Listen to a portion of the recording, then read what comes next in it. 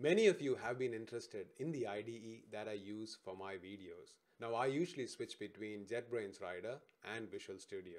These days I prefer to use JetBrains Rider more. Now if you ask me why, it's very hard to pinpoint on a specific reason.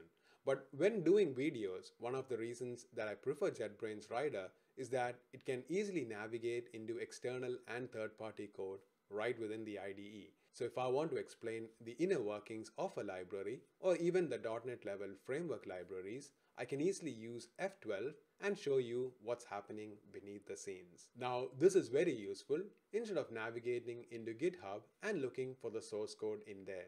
The reason why I'm telling you this is because I have 3 licenses for JetBrains Rider to give away. You will be getting the 1-year Rider for free if you win this giveaway.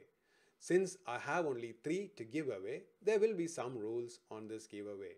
Now these are not very complex rules. The only thing is you should be subscribed to this channel, you should like this video, and also make sure to leave a comment below this video. I will be picking the comments randomly to pick the 3 winners. Now if it's a nasty comment, I will make sure to redraw. Usually I don't get such comments in this channel, so I hope this one will not be any different. Now once I pick a comment, I will reply to you in your comment in YouTube. Now make sure you have the email notifications on so that you receive a notification when I leave back a comment on yours. I will wait for 3 days for you to get back to me before doing a redraw again. Now some of you might already know I have recently published a course on AWS Lambda for the .NET developer. Now this is currently available on Udemy and you can grab it from there. The links will be there in the description below. Now as part of this giveaway, I'll also give away this course for 10 people for free.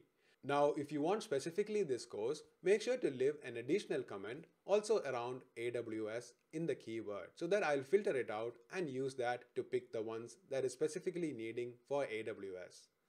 But if I don't have enough, I'll again choose a random winner.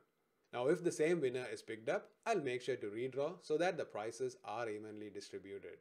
So make sure to like, comment and subscribe to this channel and hope you win the prize. Thank you and see you soon again when I do the draw on this channel.